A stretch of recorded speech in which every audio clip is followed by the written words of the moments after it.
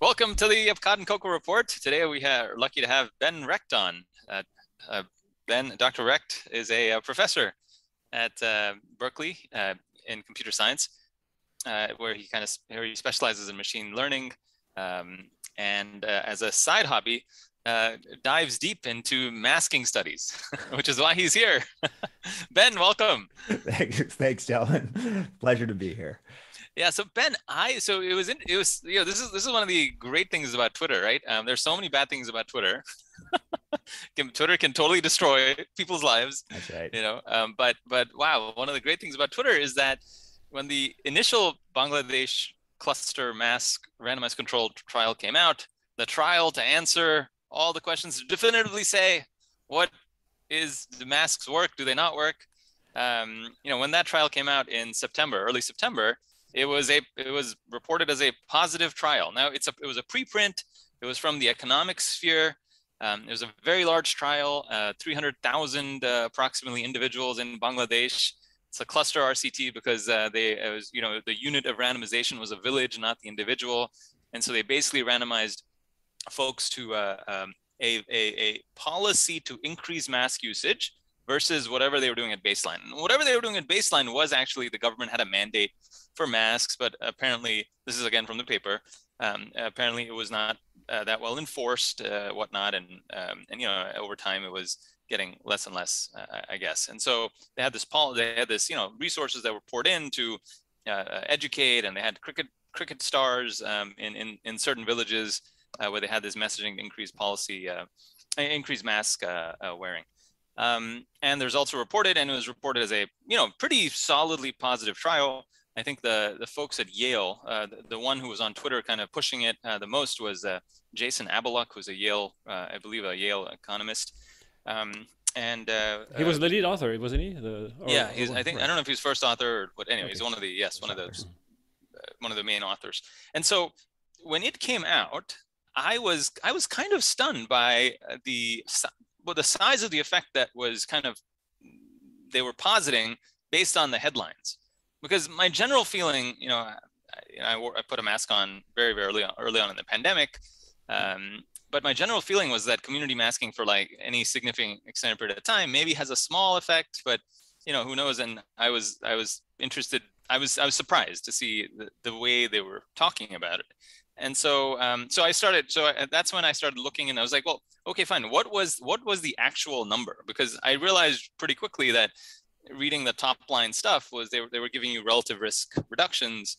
And I was like, all right, well, what was the actual reduction in symptomatic cases in the treatment arm versus the control arm? And that's where you and I found each other because I put out a little thread saying that, looking at the raw numbers, that they've put out, it seems like that the actual case difference between the treatment and control arm is really, really, really small, which then makes you wonder about, well, do you want to really extrapolate to the entire group, and then to the rest of the world?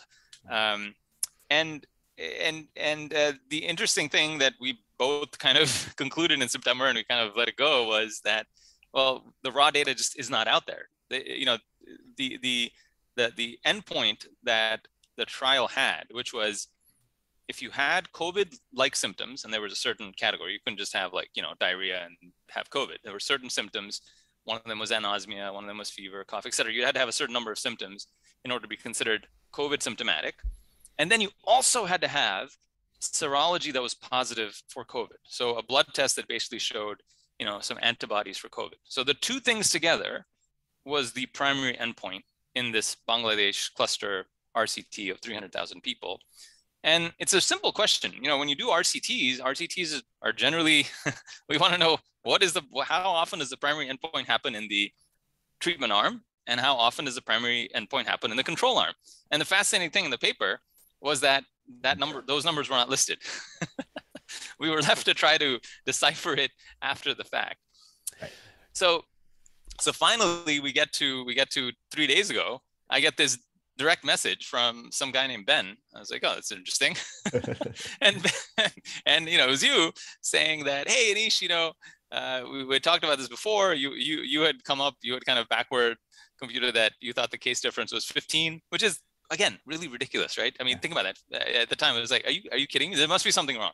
15 case difference. That was the number of cases out of a 300, in a 300,000 trial.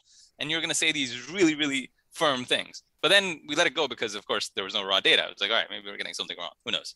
You somehow have been tracking this, and you were on it when the Yale researchers, thankfully, and thanks to them for doing the work, they actually released the raw code and the data on Gitmo. Gitmo, am I getting that right?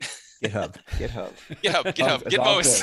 Gitmo's. I don't know what Gitmo. Gitmo's in Guantanamo. Oh wait, Bay. no, that's right. That's what Gitmo. Oh man. The data jail, the data prison. Yeah. Oh gosh. GitHub, yes. So they released the data to GitHub from Guantanamo, where it was jailed before. Yeah. and you crunched the numbers. Requires, you can't just open it up and look at tables. You have to run some code, right, and whatnot. It turns out at the end of the day, you can just open it up and look at tables, but it was not obvious from the README file how to do that. I had to do a little bit of digging first. But yeah, that there is a file in there. And the biggest problem is that you can only read it looks like you can only read the file if you have a software package called Stata, which is what the economists use. But it turns out you can read this in R and Python as well. So I think that's also useful to people. So go ahead. So what did what did you find? Really, all I did was I wanted those numbers. As you said, right?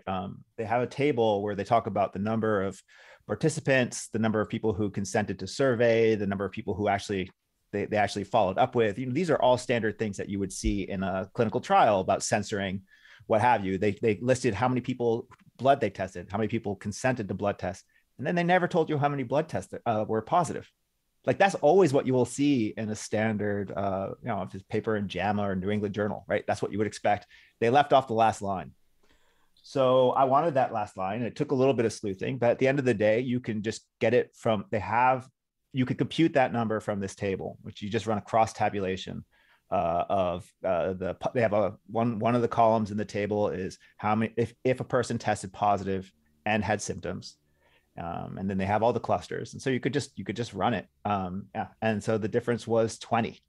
You're very close.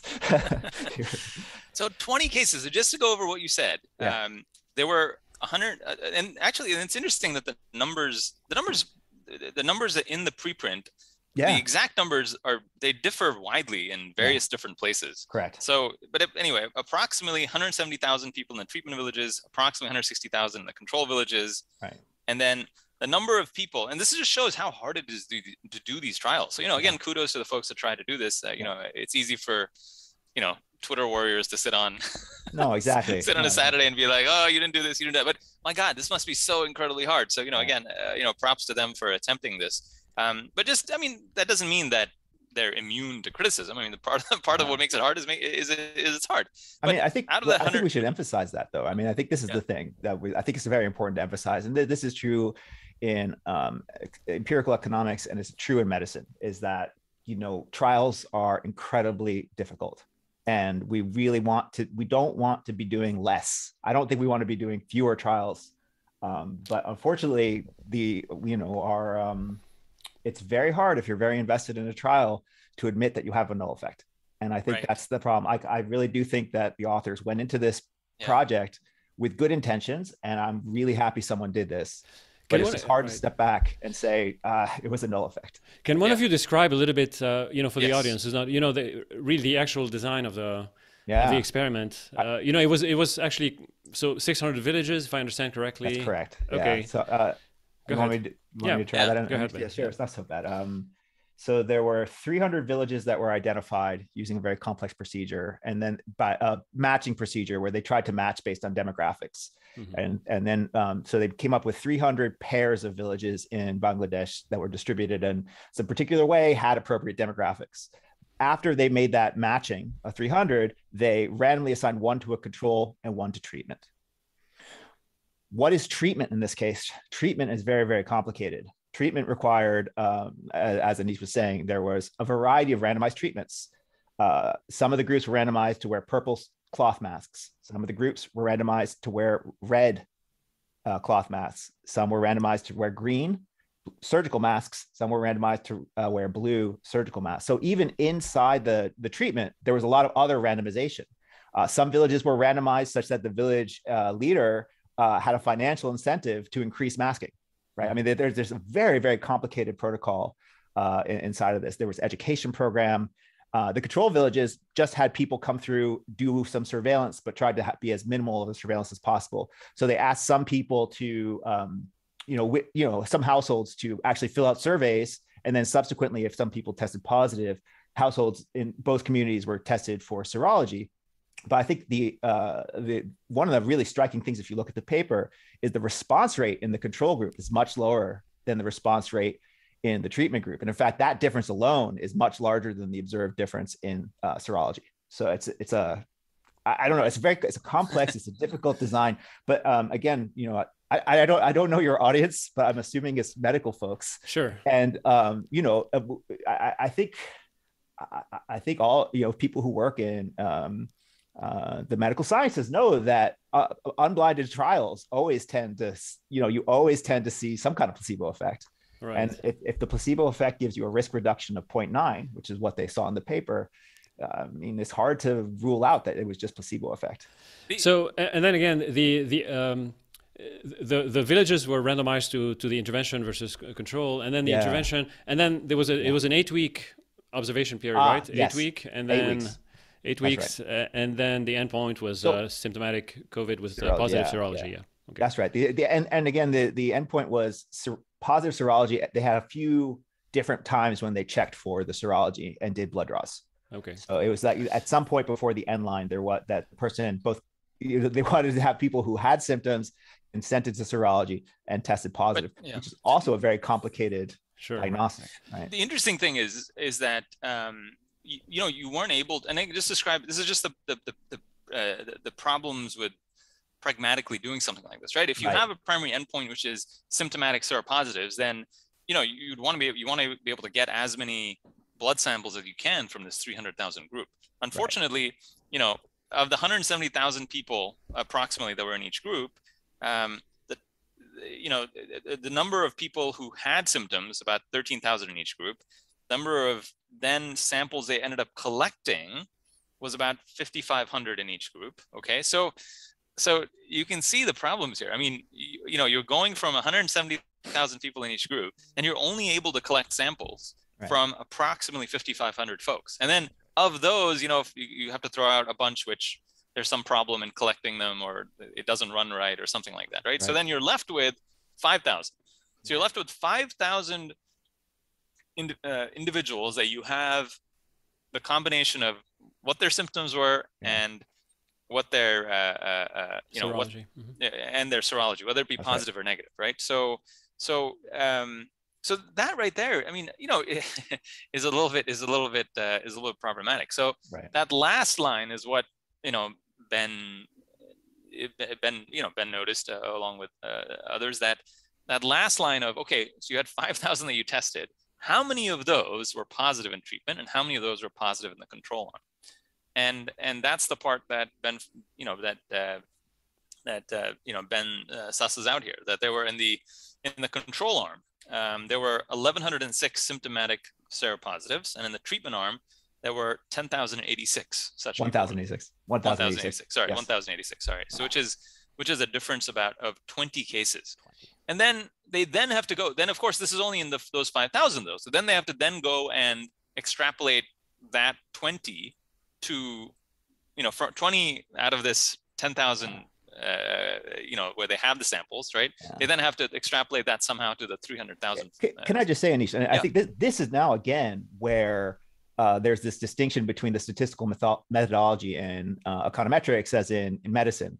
Like in medicine, we could at this point just run a t-test, right? Or a z-test. It's a huge sample. Run a z-test, and then you would run a z-test where you would count for intra-cluster correlation. And then you would test the p-value. You don't have to do anything. Once you give me the serology numbers, we could do a z-test. And I actually did it. I think the design effect is at least 5, and you guys could disagree or agree with me about that. I just did a couple back of the envelope calculations, and I read some ANOVAs, and I think it's at least 5. I think it's more than 5, but I think 5 is generous. And if it's 5, the p-value of the difference, or sorry, well, let me step back one more time. So I mentioned earlier that the treatment group had more people responding than the control group. Mm-hmm.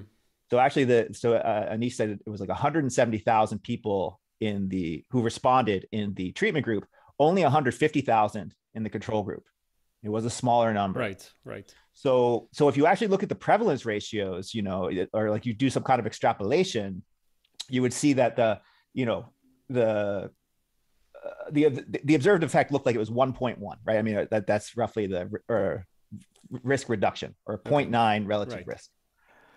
So if you now run the z-test with a design effect of 5, the p-value for that difference is 0.14. Okay. So I don't know. I mean, I don't know what you make of that, right? Like, if it's that doesn't. I don't think 0.1. I mean, which is but the p-value that they reported. Yeah, the p-values that they report are very complicated. Okay. And so let's go into that. So this is our. Let me just to be right. Yeah, I'm excited, so I think I'm going too quickly with this. So again, if I just run a standard z-test and I account for a design effect, and I'm very generous in saying that the design effect is small, it's just 5, then the p-value is like 0.14. That's not statistically significant. Now they have all sorts of stuff that they're claiming is statistically significant because they're economists. The way econometrics people do this is you fit a model and then you read off asymptotic numbers that are supposed to be p-values for assuming that the model is true. But it's very complicated. It's very complicated. This is the sort of thing, I think this is another cultural difference. If you look at every JAMA or New England Journal paper I've read, it says, here's the primary endpoint. Maybe I'll give you a secondary endpoint. I'll give you the p-values on those. And then there will be a section that they call exploratory endpoints. And then they do some modeling and you get the charts with like the hazard ratios for all the different characters. But I think everybody's pretty clear. This is exploratory. Maybe you do another experiment. And in economics, they don't care. They just do everything. They test hundreds of hypotheses. They never correct for them. And then whichever ones are small, they put stars next to. Whichever have small p-values, they put stars next to in their tables. Those are the ones that they call significant. Right. This is a cultural difference. I strongly object to that as someone who has been brought up in a very, I don't know, my version of pragmatic statistics does not, I mean, I just assume that everything in those tables is wrong, but this is the way that econometrics works. That's funny. You know, I just want to mention that and draw the attention of the audience. I did an episode with, Anish wasn't there, but with Peter Klein, an economist, last year on the occasion of the Nobel Prize in economics being awarded to the people who introduced RCTs to econometrics. Yeah. And so we dissected a little bit that, you know, the whole history and whatnot. It was very interesting. So it was episode 97. And cool. I'll put that on the show notes. Yeah. So, go ahead, Anish. Yeah. So, you know, we have not heard, well, I should say that we haven't heard from the researchers about these raw numbers. And it's interesting. I just find it interesting that there were such strong opinions that arose from a trial like this, where the differential was so small. Why do you think that is, Ben?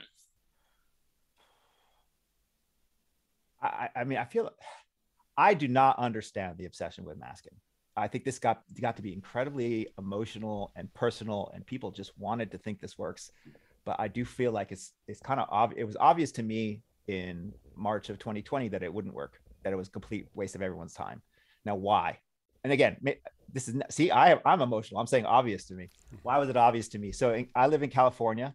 California has had a horrible drought and horrible wildfires for the past several years. And when we started having these fires, people started investing in N95 masks because this was a way to like prevent you from doing smoke inhalation. But at the time, all of the experts said that if you do not do a proper fit test, you may be causing more harm than good wearing these masks because they leak through the sides. And immediately, you know, when COVID starts and people start talking about, you know, oh, we're going to wear N95s. I'm like, okay, I went through this already. I was already told that that's actually kind of a very tricky, you know, personal protective equipment is tricky, requires training, cannot be worn for extended periods of time, and so on.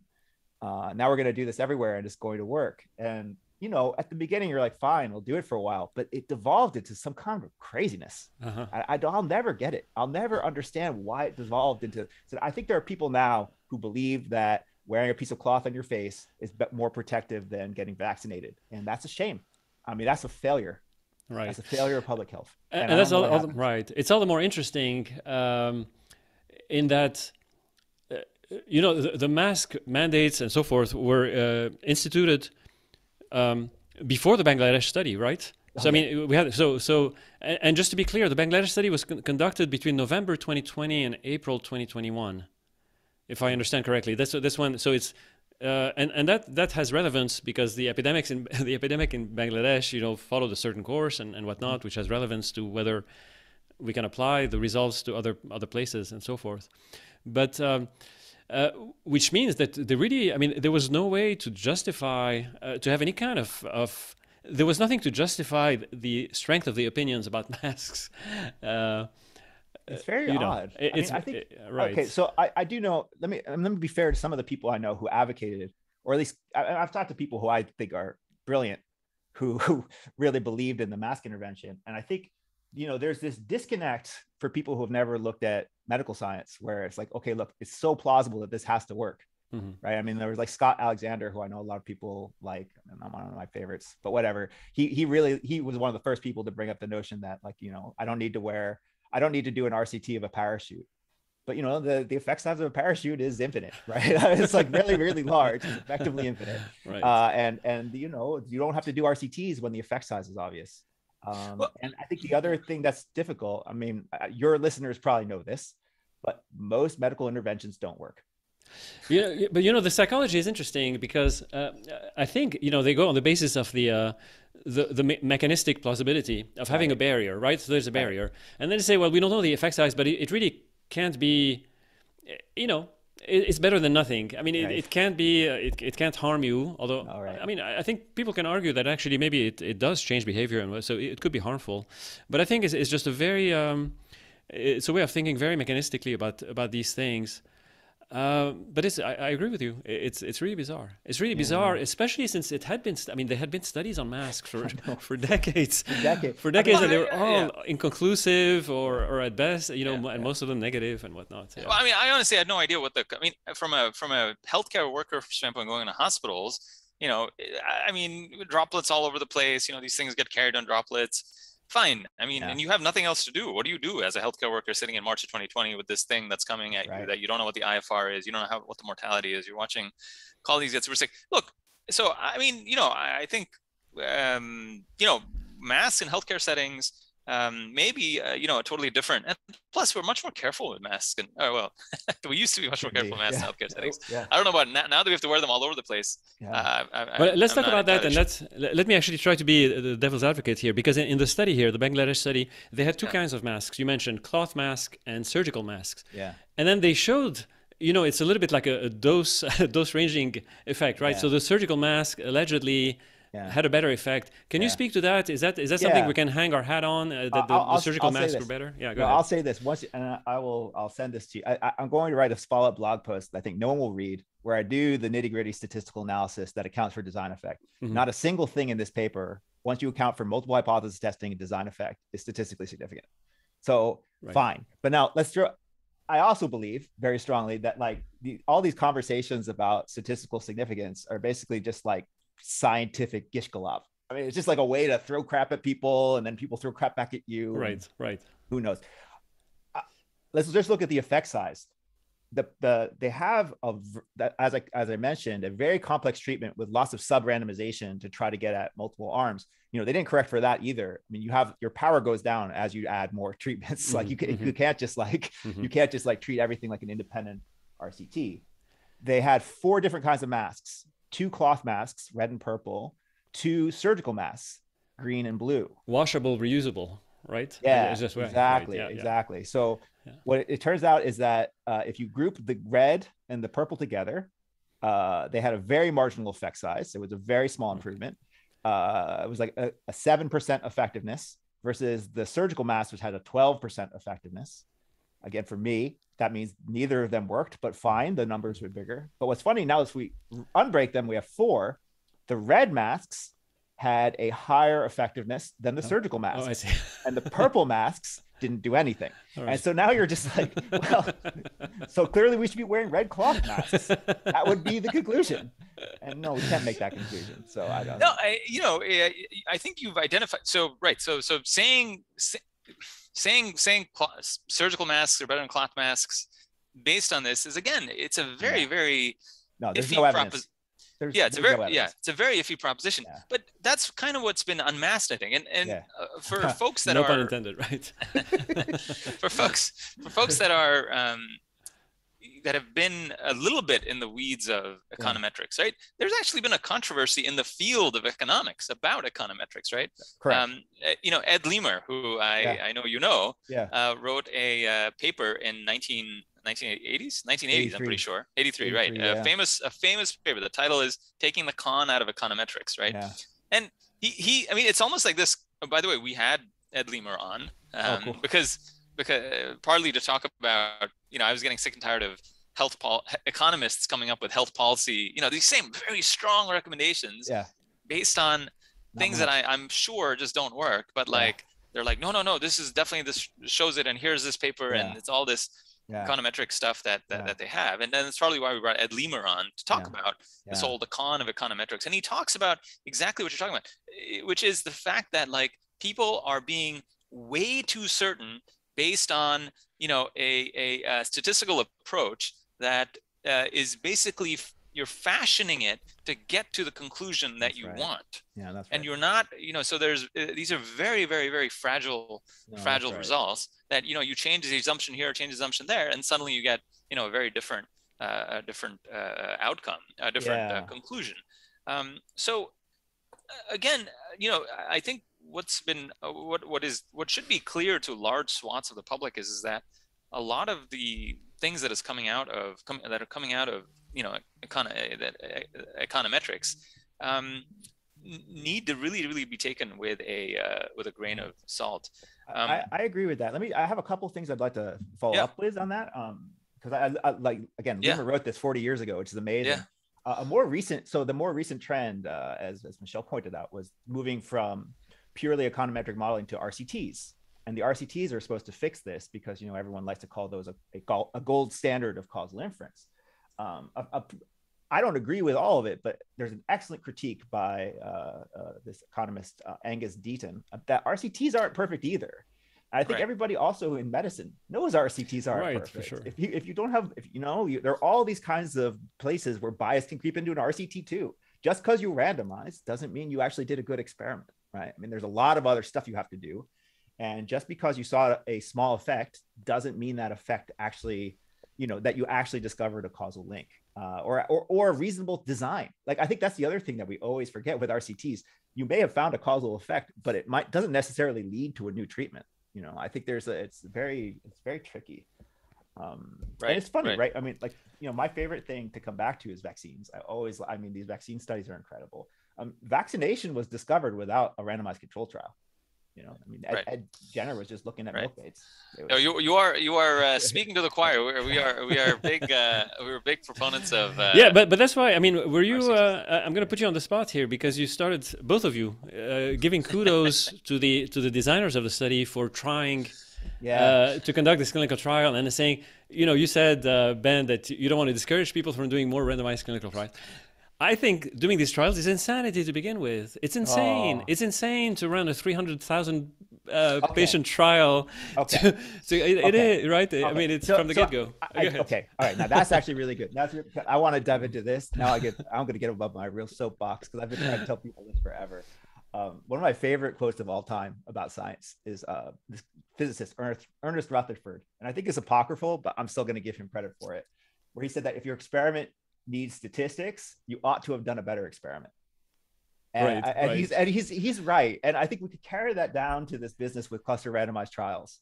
I know there are a lot of evidence-based folks out there who really believe that you have to do an RCT, and cluster RCTs are better than nothing.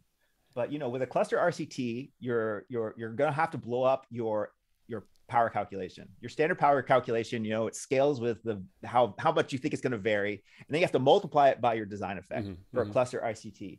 And there's this paradox that people just RCT proponents don't admit to, which is that that variance, which is governing your sample size, grows as your effect size goes down. Because if your power calculation says you need 1,000, and you're doing that in a hospital, that could be a 2 or 3 hospital study, and you have maybe with a dozen people managing the data, controlling stuff. Now, if it's 10,000 or 30, or like a vaccine trial, 60,000, how many people were involved? How many different places could you introduce error in a vaccine trial? How much money is that going to cost? So many different systematic errors appear as your effect size grows. And now, I did a power calculation for the Bangladesh study. It seems like it's like 2 million people would have maybe made it reasonably powered to detect a 1.1% difference risk reduction. But that's crazy. Like, how are you going to handle the complexity of it? I mean, Anish noted that you look through the paper, there are so many different versions of 300,000. Like, how do we actually know that they got the numbers right? Like, you got to be so perfect to find these small effect sizes. So your variance increases as your study size increases. And so I completely agree with you, Michelle. I think we should want to do more studies. But when we do a power calculation and it says 100,000, or obviously if it says 1 million, that means you really got to go back and think about what you're trying to study. I'm gonna quote a blogger. I'm not gonna give his name, except that I hear he's a podcast co-host now. Okay. But in 2011, he gave a law. The clinical value of a randomized controlled trial is inversely related to its size. So, I mean, it's just, I mean, if you have, right, I mean, if you have, right, I mean, 300, I mean, how could it possibly have any clinical value if you need 2 million people to run a clinical trial to get your answer? And especially now, so I mentioned that it was conducted over during a pandemic, over a 6-month period, when you're going to have waves, you were changing waves of infection in the which is going to be a prime determinant of the effectiveness of your intervention. Is what the prevalence of the infection is on the. I guess my question would just be, I mean, so there are two takeaways I have, and I do really want to say I don't want people to stray away from. Okay, actually, let me 3 points. There, I don't want people to stray away from randomization. I still think that as much limit as RCTs have, it's the best thing we've got. And I've talked to people who claim that observational studies have more external validity, and I just don't buy it. I just don't buy it. It's like you're always cherry picking in an observational study, so we have to randomize.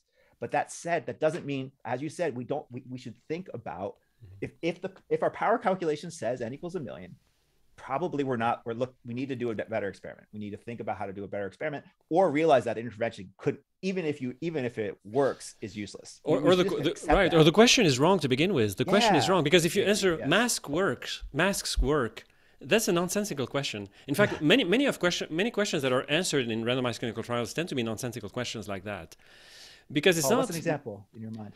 I mean, even statins. Do statins work? Well, what does that mean? Really, the real question is it a good idea to give a statin to, Joe Smith in front of me? Yeah. That's the real important question. Is not statins working, as an abstraction. But it turns these things into abstractions. So do masks work? For whom, when, under what conditions, what kind of mask, all that stuff. And if you parse it that way, there's no way that you're gonna be able to muster a randomized trial to answer those questions. That's right. I think epistemology is very, very, very hard. I think knowledge creation is difficult. I think it requires like very deep content expertise in the field that you're in to try to parse out what cause and effect is. At the same time, that deep being deeply in the weeds can also bias you to be can affect your prior. So I think a lot. So it's very hard, and I think this is something I've been writing about for some time, and the EBM guys get very upset with me because I keep showing these like parachute like effect sizes, right? And in hindsight, it's obvious. It's like putting a stent in for somebody that's having an acute MI, right? Or the ECMO trials that were run in little kids that so there are all these things where clearly the folks that were involved, like Thomas Starzl with transplant and immunosuppressant drugs, he coined the phrase actually randomized trialomania, because he was around when it was no longer okay for some super smart, highly exalted person to be like, this works and everyone would do it. No. You had to prove to the FDA with RCTs that this would work. But Tom Starzl wrote very eloquently about the fact that, well, if you're doing an RCT, and I'm as a transplant surgeon, as a father of transplant, I'm sure that this drug is better than this drug because I've seen all these people fail on this regimen and not fail on this regimen. Again, not in an RCT, right?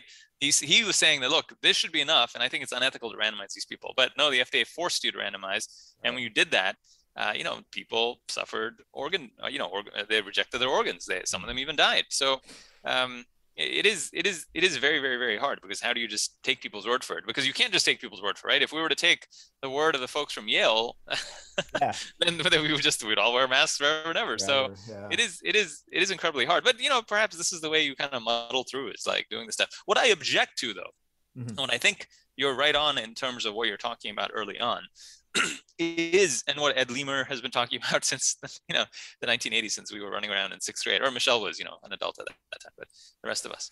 But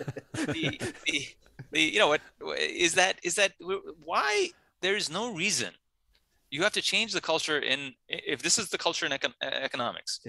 You cannot be this massively confident because of 10 pages of statistics and literally the effect size is this. Right? Exactly what you're saying. So that's right. It kind of brings Freakonomics. Freakonomics is kind of based on this, right? That's right. This idea that you can have these large data sets and you can come up with some statistical method, and you can say, okay, crime rates are going down in the 1990s because abortion was made legal in the 1960s. I mean, that's literally said in Freakonomics. And it's completely based on some econometric thing that three people in the world may understand, and you just have to take their word for it. And people, we should, the wider public needs to not just take their word for it. For all these things. Let me say, back that up even more. I've been a bit dismayed by people who I know are very critical, smart individuals taking any literal value from this study. It's you can't. I listened to a podcast yesterday where someone brought this up again, and it's someone I mostly respect, and I'm not going to name who that person is, but said that brought up the whole business about surgical masks being better than cloth masks. Like, it was a top line, but you can't. It's not true. It's just not true. We don't know anything. So, but once it's published, then the politicians, the policy folks can just run with it. They can run with it. That's the best part. It's a preprint. It's not published. It was a preprint. Okay. It's amazing. You just have to blog. That's why I love my blog. I really enjoy blogging. I had someone ask me like, "Oh, you should." Well, I sent them an early draft, and they're like, "You should post this to bioRxiv." I was like, I don't want people to cite this. I don't care about my H index, man. I want people to read it. I want to try to make it clear, and we can have a conversation, but it shouldn't be like so. What do you make of, we'll take somebody that's well outside, somebody who actually, throws stones at these guys all the time, at the statistical folks or the economists, somebody like Nassim Nicholas Taleb, right? So he is a big time mask proponent, right? I think he's still wearing a respirator right now. Wow. While doing deadlifts, right? Right. Deadlifting cars or whatever it is. Yeah, sure. Teslas. But so do you understand what his argument is like, he would, the three of us, hopefully he doesn't find this podcast because he'll flame all of us. But what is his argument in terms of the exponential nature of risk and why we shouldn't even bother with this stuff? Like, you guys are fools for trying to even dissect this. Risk is exponential, and get the F out of here. I'm going to put a mask on. Yeah, I think okay, to be clear, I don't really fully understand. Like, he puts out mathematical plots and there's some stuff in it, and then he just rants and then claims that he's proven something. So I'm not sure I fully and he'll probably get mad that he's like, oh no, I've proven this to be true. My understanding, and again, this is probably wrong, Taleb will probably come for me now. My understanding is the idea that, we all were obsessed at the beginning with, the R number of this disease is very high. It's a very contagious disease. And so that causes exponential spread through a population. And the idea is that if you could get your R below 1, then you would have, a herd immunity effect, and the infections would decay to 0. This is, I think, the main idea. And so every little thing you could do, clearly matters, and we shouldn't even ask questions, and we should do everything possibly in our power. I don't necessarily disagree, except for the fact that this just fails to realize that there are some things we can't control. And I think this is a huge problem with our society and obviously our medicalization of society. There are some things we can't control. We can't cure cancer. And honestly, for me, like most of this COVID stuff has actually, my father's an oncologist, so I've actually been steeped in the cancer world for my entire life. And I think if you think about it, like if I gave 200 healthy people, forced them to smoke a pack of cigarettes every day for the rest of their lives, they're not going to die at the same time. And so all these people who are comparing like COVID curves of different countries, it's kind of like comparing like people who smoke and like saying, well, this guy was somehow, you know, whatever this one person did clearly mattered. It's like, that's not how it works. It's variable, it's complex. And yeah, just like with cancer, sometimes it runs out of control and there's nothing you could do. So to me, this is this problem, like this idea that we have infinite amount of control, I think is foolish to go into to begin with. I think this is something that's very hard for us as humans to accept. But this is part of it, is that there are some things beyond our control. But I think his. Go ahead. No. Actually, you go. This idea that like just do, you know, you have this you know, R naught of whatever, you have you know, societal catastrophe that can happen, societal collapse that can happen, as happened in Delhi, as happened in, I guess, in New York City, you know, Italy, Lombardy. So do everything, even if there's a possibility of a small amount of success. Yeah. I mean, at the beginning, I guess that makes sense and it's okay. You know, it was 2 weeks to flatten the curve. But if you're saying that this is now going to be some kind of permanent thing, and it's pretty clear that it doesn't work, eventually you just stop, right? I mean, eventually, when do we admit that stops? The other thing I would point out that's wrong with this argument is people love to say, well, if I have, you know, if I stack a bunch of 10% interventions on top of each other, I'm eventually going to get to a 95% intervention. And that's just wrong. That's just that it doesn't follow. And this is the same problem with RCTs. RCTs matter on context. So if you get a risk reduction, let's even say you get a risk reduction of 50% in a particular population, or you do two RCTs, two different things, they each have a 50%. That doesn't mean you combine them and you get 75%. Because if you do a trial now where you do both interventions, maybe you also get 50%. And we don't know. The RCT doesn't tell us. And so extrapolating risk reduction from multiple things, you know, there's this really terrible analogy that bugs the crap out of me. That's the Swiss cheese model. We don't know. We've never done a Swiss cheese model. So even if you look at individual interventions, we don't know how many holes there are. It could very well be that there's one hole that's perfectly aligned that goes right down the middle of all the interventions. I think that's like one of Murphy's laws is redundant systems fail together. Right. So, you know, again, it's this very mechanistic way of thinking about things, which, you know, first of all, they only people who you know, stake their entire sort of platform on these ideas, just narrow things down to just one outcome or two right? I mean, that's because that's the only way you can think about things mechanistically.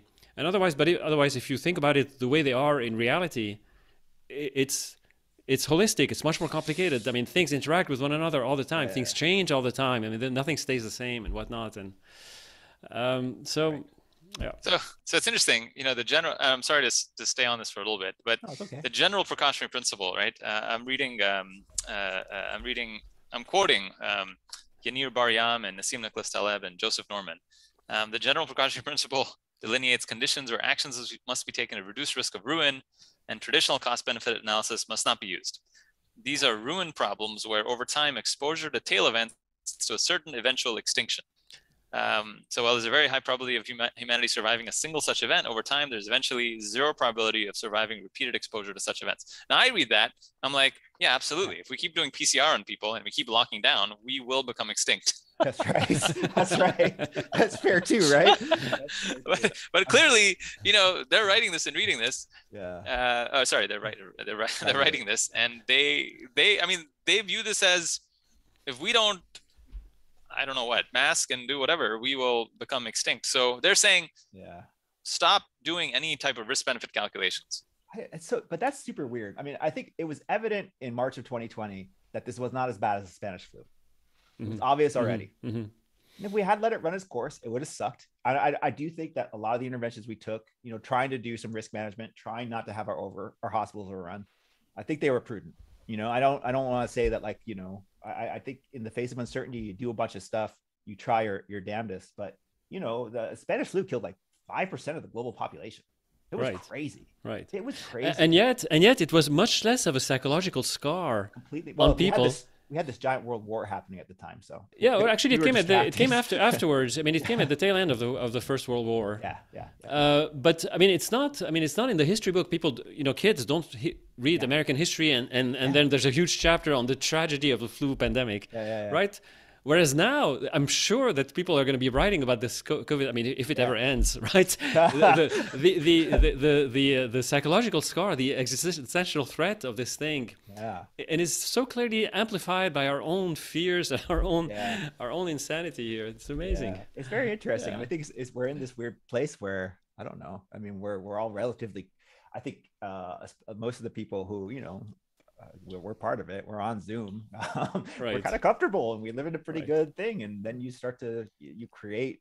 I don't know. You just got to create something scary just to keep yourself going. I don't want to minimize it. Lots of people have died, and it sucks. I mean, but I think we're going to look back on this. I think this is going to be very interesting in retrospect. Which was actually a more in terms of quality, in terms of years of life lost, in terms of quality, when you actually really start to analyze it, which pandemic was worse, COVID or AIDS? And I'm not sure. I mean, HIV was a horrible pandemic, and it killed. I mean, what's the death count now? Is 50 million, possibly more over 2 decades. I mean, it's a lot of people. That's interesting point, right? So, I mean, and we've memory hold HIV. It's weird. Yeah. No, at the very least, look, I mean, obviously, I mean, I don't know. We get put in the COVID. We're all put in the COVID minimizer camp, and I mean, COVID is bad.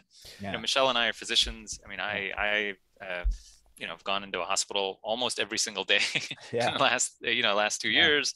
I see COVID patients and recognize that there's risk to us, risk to family members, risk to elderly patients. So there's all of those things exist. It's a virus that seems to be circulating. That's a virus that you would not want to come into contact with on an unvaccinated, whether it be you, whether it be